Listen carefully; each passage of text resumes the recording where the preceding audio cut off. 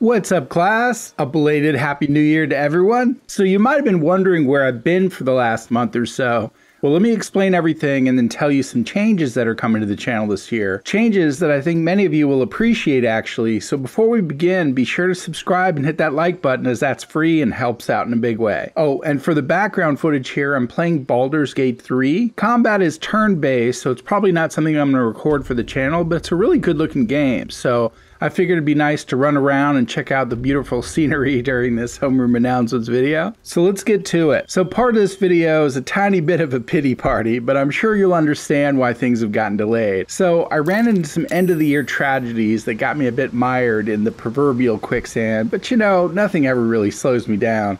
I always try to see the positive in life events and find ways to grow from it, but there's no denying that some of these things can take some time in working themselves out. First thing that happened is that my mom had a stroke right after Thanksgiving. Fortunately, it was a small stroke and she survived, but it was quite a scare for a few weeks. As a result, she's now in memory rehabilitation and hospice care. If anyone out there is dealing with or has dealt with aging parents, you know how stressful that can be. I also went through a relationship breakup. It only lasted a year, but like many of you might, I consider that a decent amount of time. I don't talk about my personal life much on the channel, but I was fairly depressed after it ended because, I put so much effort and emotional energy into something and I felt like it was doomed to fail. And when it was over, and you're in that funk, it's hard to focus, as you can imagine. I've also been cat hunting.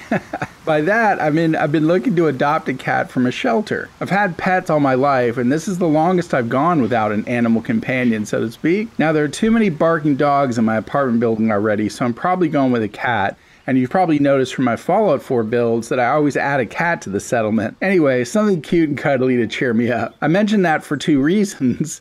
It's actually quite the process to adopt a cat these days. In LA, cats aren't allowed to be sold in pet stores, and the adoption process requires filling out applications, phone interviews, in-home tours, and all kinds of time-consuming administrative work. I completely understand because, they want to make sure pets are going into good homes and all that, but I just wasn't expecting all the time it took to jump through all the hoops. I also mention this because you might hear some meows in the background of my video in the future. Lastly, my technical curse hasn't waned. Bethesda recently did a massive update to Starfield in an attempt to fix a lot of bugs and improve the various quality of life features. Unfortunately, the moment I opened the game after the update downloaded and installed, I was unable to use the A button to interact with anything anymore. It also stopped letting me fast travel and gave me an error message that said I couldn't fast travel when jumping or falling. I could still walk around normally, so obviously I wasn't jumping or falling, but it completely broke the game. To make matters worse, no matter how many earlier saves I went back to, the issue didn't correct itself.